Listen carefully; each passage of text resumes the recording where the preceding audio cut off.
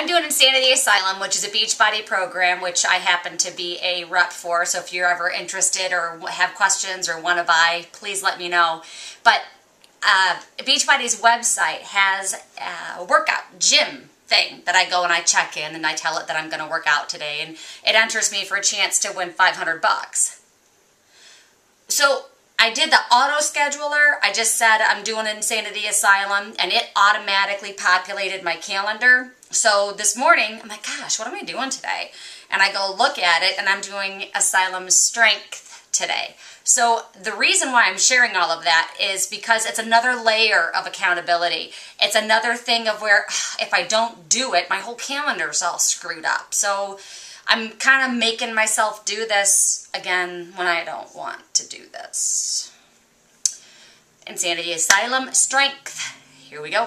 This is it. This is all you have to do to win. This is all you have to do. Work into yourself. Do everything you need to do to get as much as you can get. But remember, I always say stay within. Come on, and 5, 4. Still move, still be in control.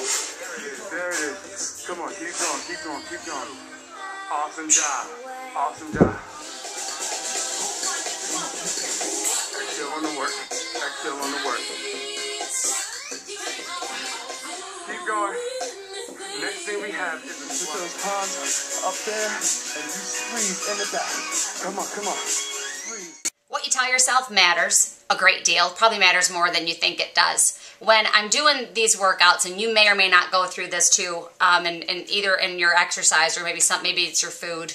I don't know. Maybe it's your job, whatever.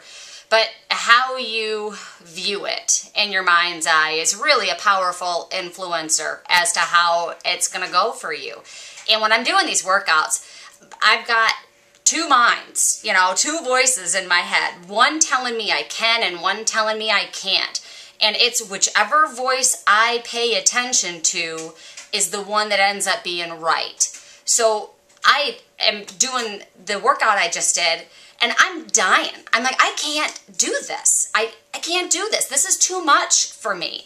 And then the other voice comes in and says, that's garbage. You can do this. Let go. Trust it. Do it.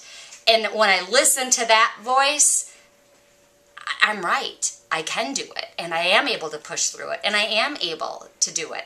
And when I listen to the other voice, I'm right. I can't do it. I quit. I give up. So how you view things is so important. It makes such a difference in your life. And I encourage you, try to get the voice that's positive, that loves you, that encourages you, that thinks you're fantastic. Give that voice more attention and listen to that voice more often and see if it doesn't help your day. Please leave me your comments and your feedback. Have a good one.